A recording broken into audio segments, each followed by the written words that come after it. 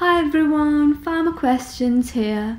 In today's video we'll be taking a look at the tetracycline antibiotic class, and here we have a few examples of tetracyclines.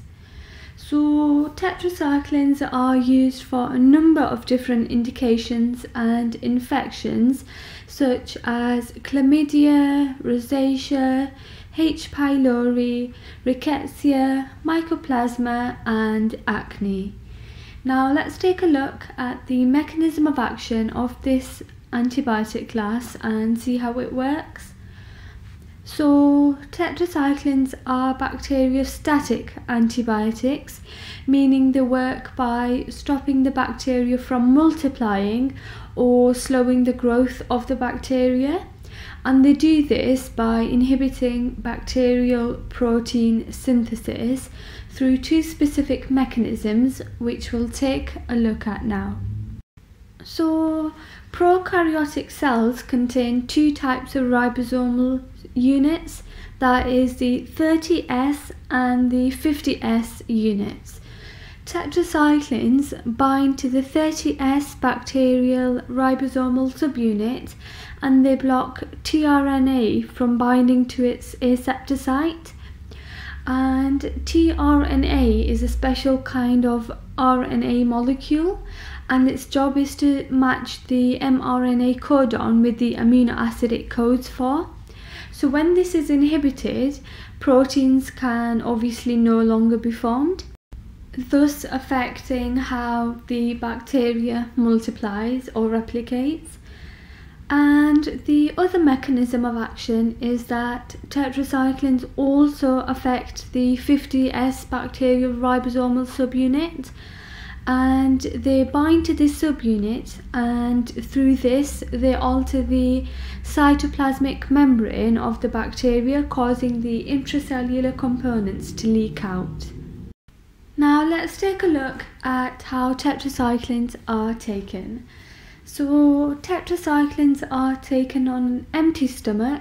This is 1 hour before food or 2 hours after food, and this is because tetracyclines have a chelation type of interaction with milk. They bind to the calcium within milk, and this causes reduced absorption, so the antibiotics are no longer effective. However, this is not true for all tetracyclines, and some are exempt from this rule, and these are doxycycline, limecycline and minocycline, and this can be remembered by the mnemonic "does like milk." Now let's take a look at 3 important contraindications of tetracyclines. The first being that children under 12 years of age should not be given tetracyclines, and this is because the antibiotic can deposit in growing bones and teeth by binding to the calcium, and this leads to teeth discoloration and defects. The second contraindication is that tetracyclines should not be given to pregnant women, as they can have an effect on the fetal skeletal development, especially in the first trimester. In the second trimester, teeth discoloration may be seen, and in the third trimester, cases of maternal hepatotoxicity have been reported. And the last contraindication is that tetracyclines should not be given to breastfeeding women. Now let's take a look at some cautions of tetracyclines.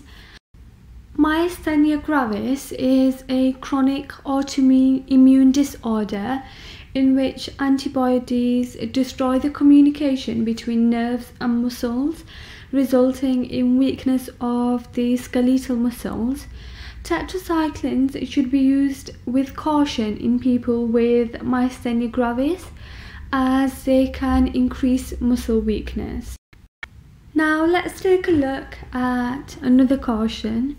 So systemic lupus erythematosus is another autoimmune disease in which the immune system attacks its own tissues, causing widespread inflammation and tissue damage in the affected organs. It can affect the joints, the skin, the brain, lungs, amongst other organs. And tetracyclines should be used in caution in people with systemic lupus erythematosus, as they can exacerbate the disease. Now let's take a look at some side effects.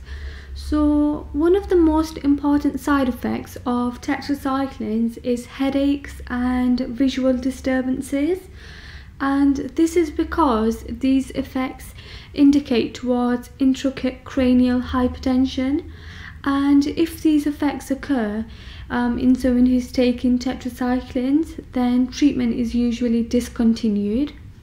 Some other side effects include angioedema, skin reactions, decreased appetite, nausea, diarrhea, and photosensitivity reactions.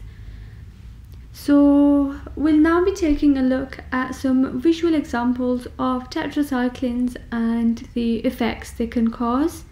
So first up we have minocycline, and minocycline turns black when it's oxidized, and this can produce a discoloration of the skin, the nails, the conjunctiva, the teeth, the bones, and the thyroid gland, as you can see from the images. This pigmentation can often be irreversible in nature, which I would imagine to be quite damaging, as you can see from the images. So the next two drugs we'll take a look at are demeclocycline and doxycycline. And although the tetracycline class in general can cause photosensitivity reactions, these two drugs in particular are associated with an increased risk. So patients are generally advised to avoid exposure to sunlight or sun lamps, as effects shown in the images can occur. And that concludes this video.